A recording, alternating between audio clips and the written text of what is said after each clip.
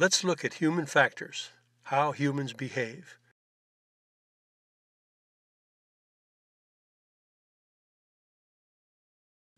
Perception response time starts when an object becomes visible to a reasonable driver and ends when that driver responds. Perception response includes detection of a hazard, identification of that hazard, decision of what action is appropriate, and taking action to avoid the hazard. At times, a proper response is an avoidance maneuver which involves several factors including speed, friction on the road, braking efficiency, brake lag, and brake distance and time. This case involves a collision between a workboat and a small pleasure craft on the back rivers of southern Louisiana.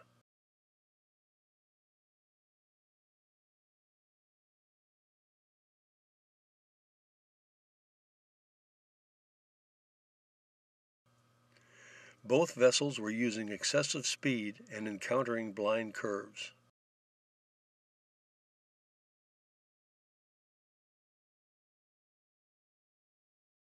The workboat came around a blind curve and rode over the pleasure craft, fatally injuring one person and seriously injuring two more occupants of the pleasure craft.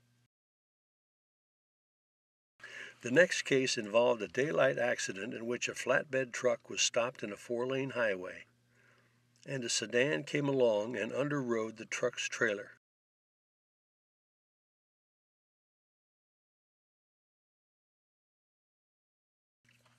Visibility was not a factor during the daytime accident.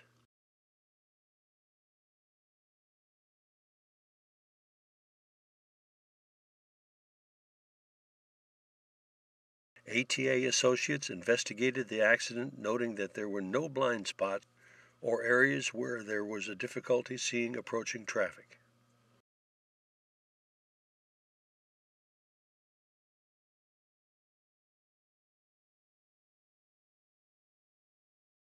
Our next case involves a bicycle rider running into a commercial vehicle parked on the side of a rural road.